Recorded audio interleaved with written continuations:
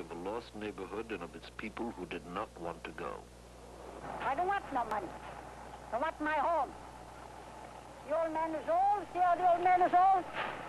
No, more. That's enough. I don't want to get out. I sent my two daughters. They don't want to get out because they spend a lot of money. Plenty of money they spend in this place. We not get none for nobody. Never.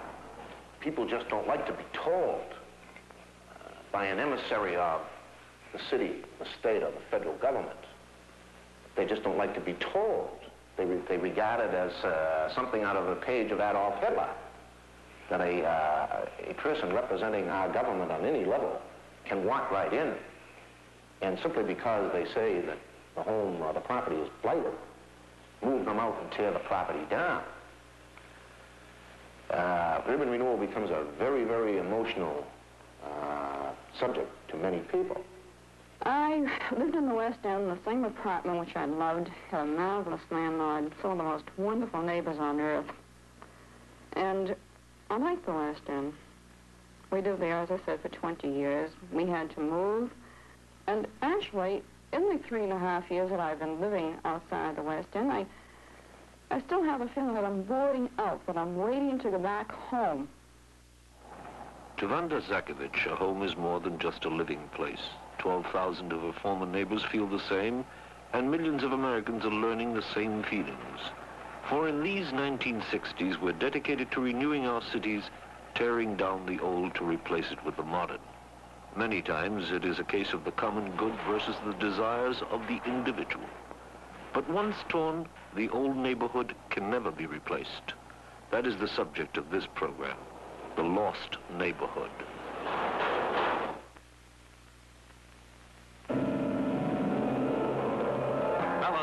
Close-Up, a penetrating look at today, brought to you by the expanding worlds of Bell & Howell. In photography, capturing the things we can see. Through Bell & Howell CEC, recording things we cannot see. And Bell & Howell Ditto, serving the world with office equipment, supplies, and systems, all from Bell & Howell.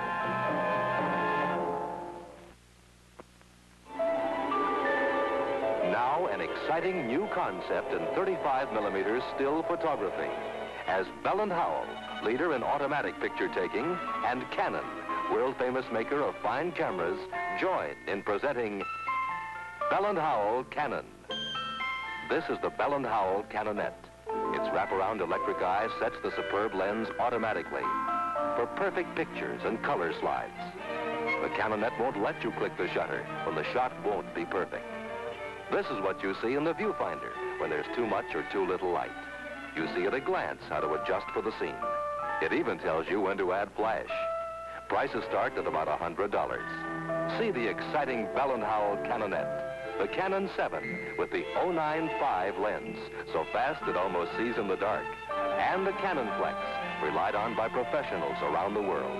New from Bell & Howell. The city of Boston is proud of its landmarks. Boston shows devout reverence for historic shrines. Once there was a neighborhood in the shadows of Faneuil Hall. It was called the West End. Admittedly, it was not a place of beauty, but it was the chosen home of 12,000 Bostonians who within it found love and warmth, shelter and contentment. And what else is home?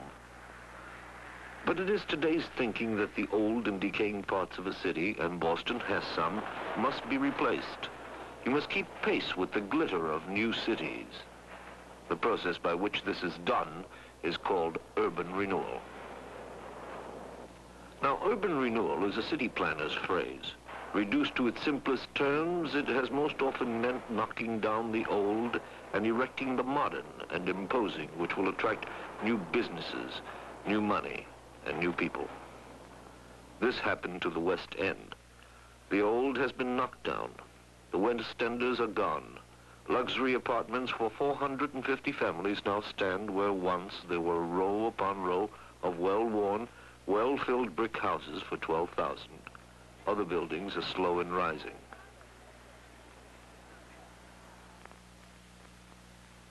Even the name has changed. They no longer call it West End. Now it is Charles River Park.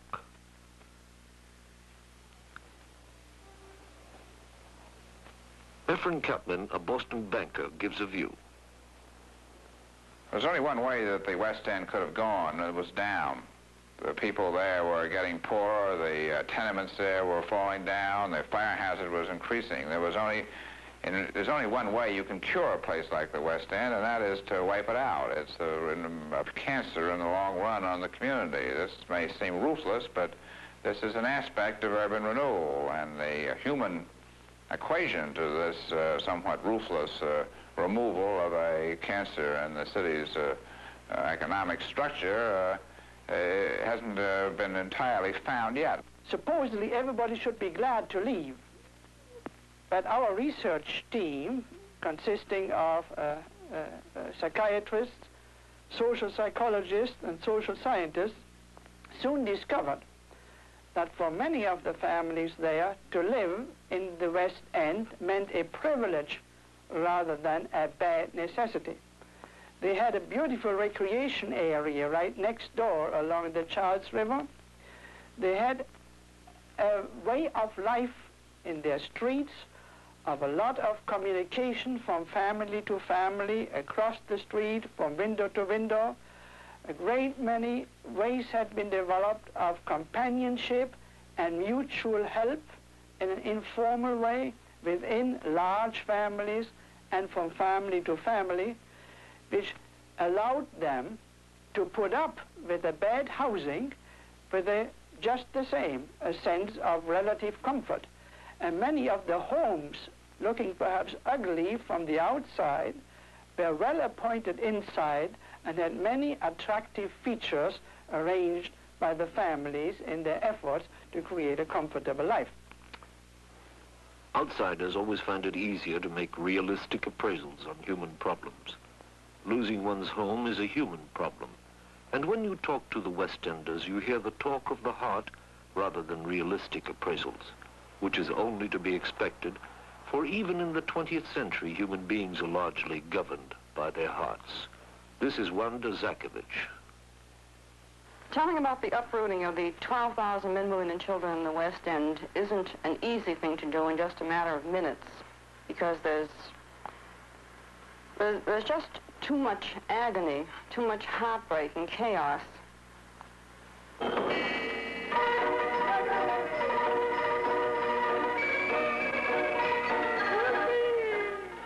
There are only 2 or 3 of the old West End streets still standing. They're waiting their turn. Even Marino, the hurdy-gurdy man, seems to be waiting his turn. Do hurdy-gurdies play for modern buildings? If you want to see what it is the West End used to be, then you have to go to other neighborhoods in Boston, neighborhoods still standing.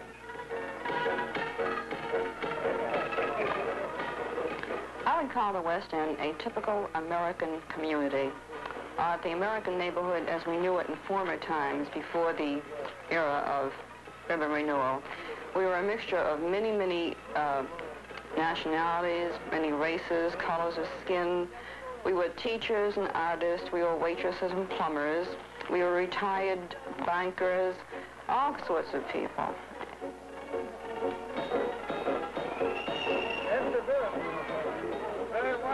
This is the North End, the old North Church towers above the card players. If the bricks are different, the air is the same as the old West Ends. Home is more than just a place where you eat and sleep.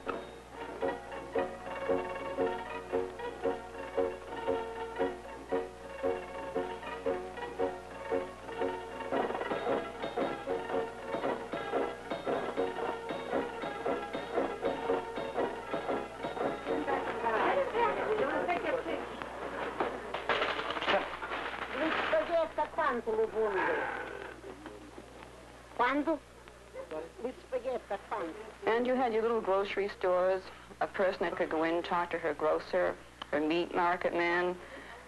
She could speak to him in Russian, in Jewish, and Polish, and French. She could buy her own special kind of bread, her own cheeses, the different brands of coffee and the grind that she liked. It was just a mixture of everything and anything, and yet the most fantastic thing was we all got along and loved each other. We really did. There were never any neighborhood squabbles. You could walk through the streets at 2 in the afternoon or 2 in the morning. You never had to look over your shoulder. If you met anybody walking along, it was the same familiar face that you saw year after year. In fact, America was everything that the world is crying for today when they speak about the brotherhood of man, of loving your neighbor and getting along. And yet, when they had this in the West End, they destroyed it. An area is taken as the West End was because it was by the riverside and where people were paying anywhere from, say, $20 to $150 a month rent. They could now get anywhere from $135 to $600 a month rent. It was just the money alone. And when the West End was cleared against the people's wishes, this was what was built, luxury-type apartments. We weren't immune. But when you saw the older people, especially the ones who came from Europe and took the voice of authority without any question, but who knew that there was something wrong, you didn't know what to say to them when they met you on the street and they cried. And they'd stand there, an old man and an old woman with their arms around each other. This is where they had lived for 40, 50, 60 years, the only home they knew. And everybody was going. And most of them really had no place to go. Then, too, we had a lot of the elderly folks who live alone. I know of women who lived in the Charles Bank homes. And a lot of them had lived there 20, 30, 40-odd years.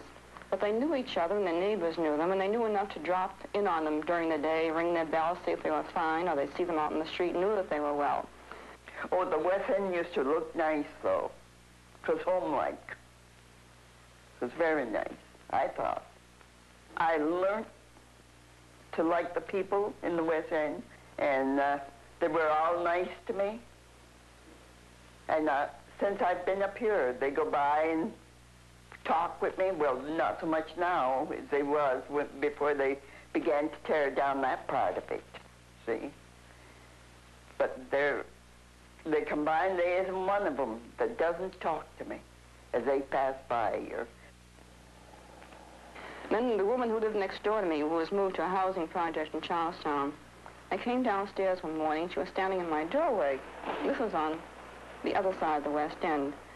And she said, hi. She said, you don't mind if I stand here? And I said, well, no, why should I? And she said, I'm watching them take my house down. And I was really appalled because that was something that even I didn't have the courage to do. I couldn't watch them tear down the house I lived in. Yet this woman came back for 3 days in a row until the house was torn down. Never saw her again.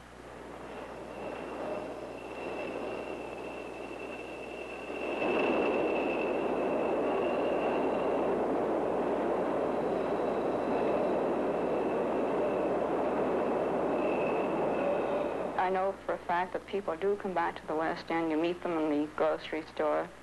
That's the funniest thing. The MTA station, there's a young fellow who works there weekends, and he said to me, I can't get over it. I see the West Enders coming through the subway every weekend with their shopping bags. He said, they still do their shopping down here. But this is habit. And I think it's just a nice feeling to know that with the world the way it is today, we knew something. Even if we'd have lost it, we did have it.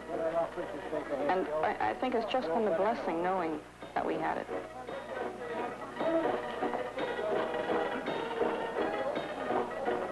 Some people were born in the area, some had moved in as youngsters with their family, and very few people moved out of the area. It was a wonderful place to bring up children, for instance. We had the Charles River boating program, we had swimming pools, we had the little baseball leagues that the young fellows played in, and at night their fathers had their softball teams down there that they went down to after dinner.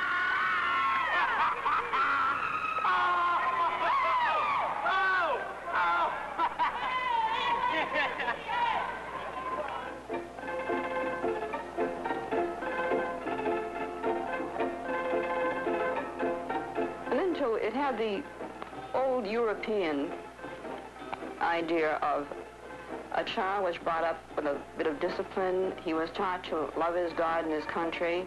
He was taught that things were wrong or right. And the child wasn't confused, I think, under those ideas.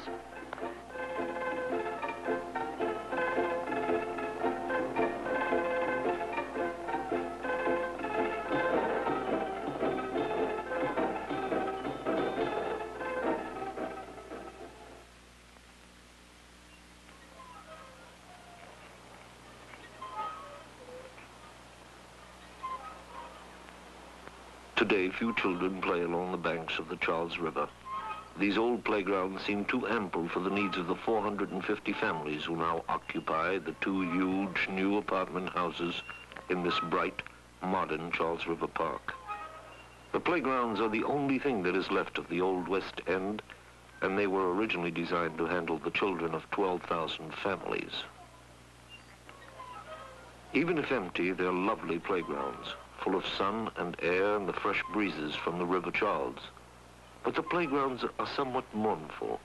They have lost their children as well as their neighborhood.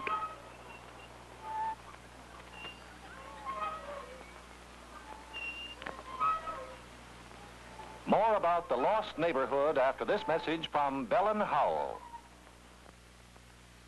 If you think all automatic movie cameras take the same kind of picture, let's compare an ordinary electric eye and Bell & Howell's optronic eye system. Watch them zoom from sunlight to shadow. A priceless close-up. But only the optronic eye gets it perfect. Here's why. On all automatic cameras, an electric eye measures the light and sets the lens. But most models put the electric eye system out front, where it measures more light than you need. Bell & Howell's behind-the-lens optronic eye system, though, sees just what the lens sees. And even as you zoom, continuously, automatically, adjust the exposure. Now your zoom from light into shadow can show things you didn't even know were there. See the Bell & Howell 8mm cameras with optronic eye system. Bell & Howell, finer products through imagination.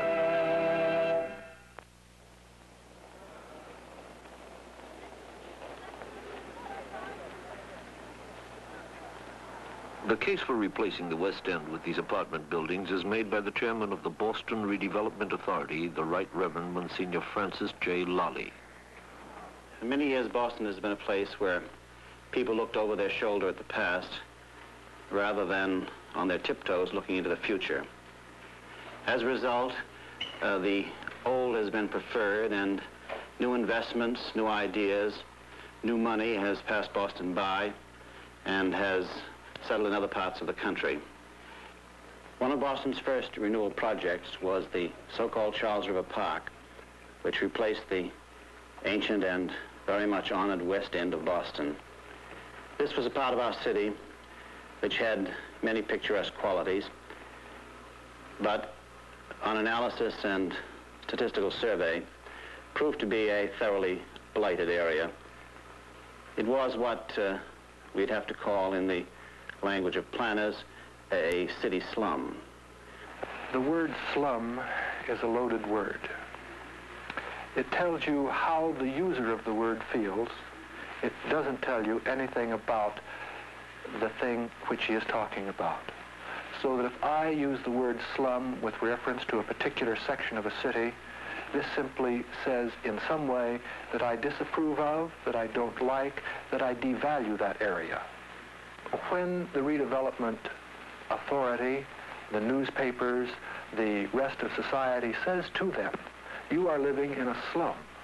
This is a blighted area. This is something which can be destroyed and which is expendable.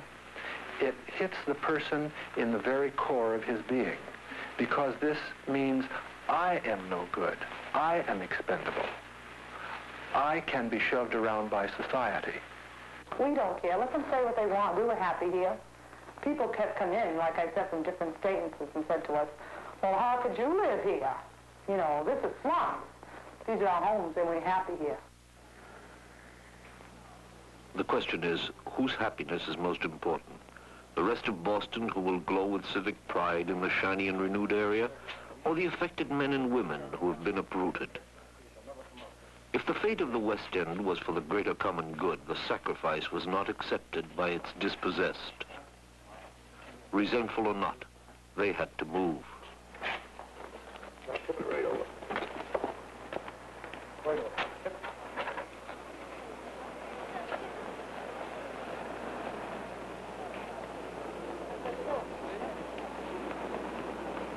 My hopes for the future are that I'll meet some people that are like West Enders. I doubt if we'll ever have another West End like we've had. I hope my children will be adjusted. I hope my mother will be happy. I just hope that we'll all lead a more contented life now that this is finally over with, now that we have to move and we know we have to go. And I just hope that we'll find peace, that's all.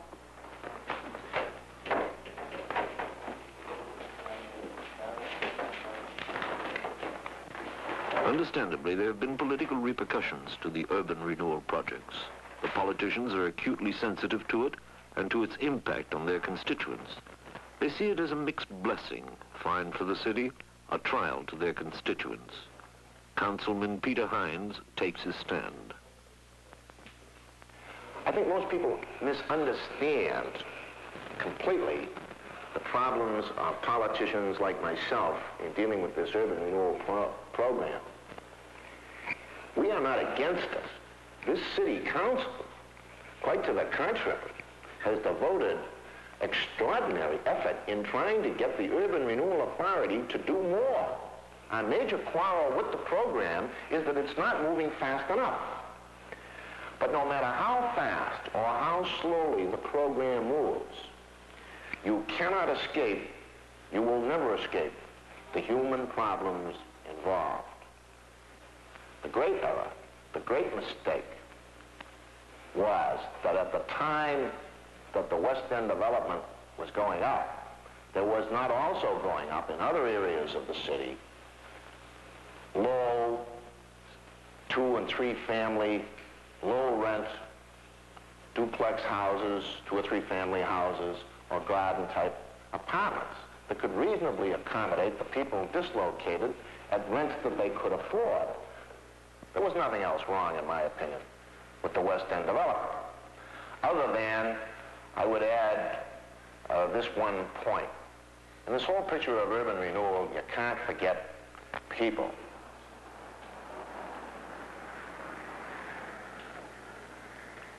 It is not likely the people will permit themselves to be forgotten. Alston, another area of Boston, is somewhat removed from the West End, but it too figures in the urban renewal scheme. And like their fellow Bostonians who dwelt in the West End, the Alstonians are not happy. Moreover, they're angry and articulate. Their voices have been and will continue to be heard. We have been bothered here now for the last 2 years by these people from the BRA.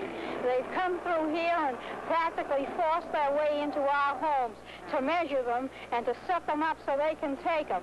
And nobody around here wants their urban renewal, nor do we want their relocation. If they want to get us out of here, they're going to come in and take us dragging, kicking and screaming out of the house and throw our furniture after us because we're not going. I don't want no money. I want my home. The old man is old. See how the old man is old? And I'm old. That's enough. I don't want to get out. I sent my 2 daughters. They don't want to get out, too, because they spend a lot of money. Plenty of money they spend in this place. You're not getting out for nobody. Never. I am quite certain that under the present setup that the rights of people are being respected as much as possible. But it's silly to say that when you're having a major municipal hysterectomy like this, that everybody's going to come out exactly the same. You just aren't. And some people are going to be hurt, and their rights, in my opinion, will not be entirely respected. But when you're moving thousands of people around, you were really doing it for the good of the whole, and the people of Boston will benefit enormously from this. The problem of urban renewal is the burning question of the 60s, and in the satisfactory solution of this problem lies the economic future of the entire country. From the Bunker Hill project in Los Angeles to the real Bunker Hill, where it all started here in Boston, the entire country is on the move in this program of revitalizing and rebuilding our cities. 75% of all of the citizens of America reside either in cities or metropolitan areas. And the stake which all of us have, regardless of our station in life, in the satisfactory resolution of this burning question is entirely enveloped and invested in the future of our nation.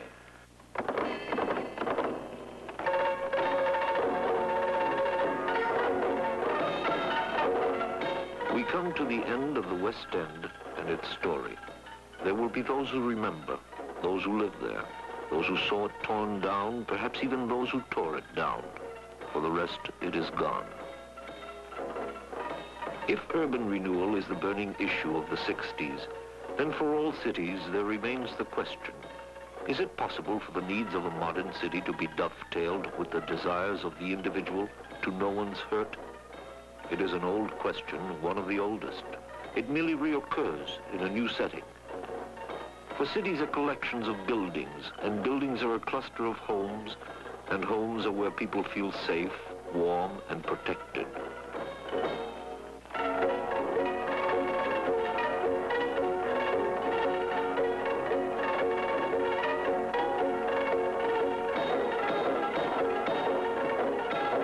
On sunny days, Marino still takes out his hurdy-gurdy, but there are fewer and fewer places for him to go.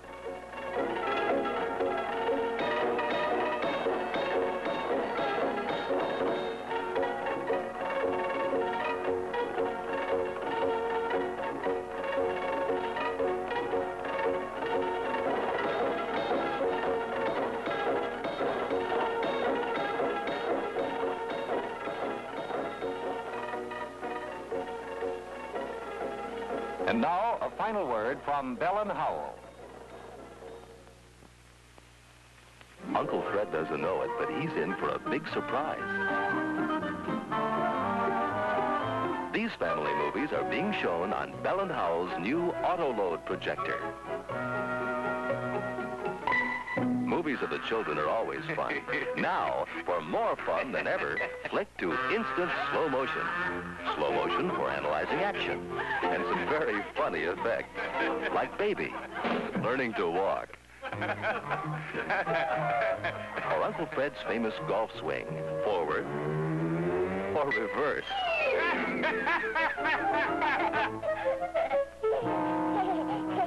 Fun like this, even with movies you've already taken, can be yours with Bell & Howell's new Auto-Load, the only projector with automatic threading and instant slow motion. Prices start under $140. See your Bell & Howell dealer. Tell him Uncle Fred sent you. The American Broadcasting Company wishes to thank its sponsor, Bell & Howell, for respecting our complete editorial freedom throughout this series. Stay right where you are and sit in as our far-flung correspondents report in on ABC News Final. This is Bill Shadell, hoping you'll join us next over most of these ABC stations.